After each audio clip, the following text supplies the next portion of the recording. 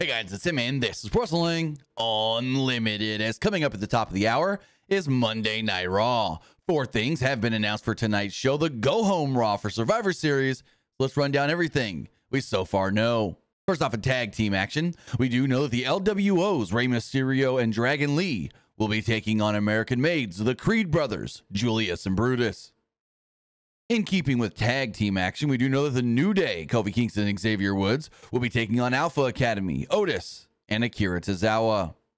In singles action, in a non-title match at that, the Intercontinental Champion Braun Breaker will be taking on Ludwig Kaiser.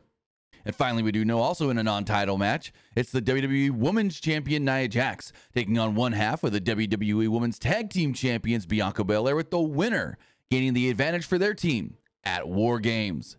So with that, this is everything that we do know for tonight's Monday Night Raw on the USA Network. If we do hear anything further pertaining to tonight's red branded show, we'll have it for you right here. Wrestling Unlimited.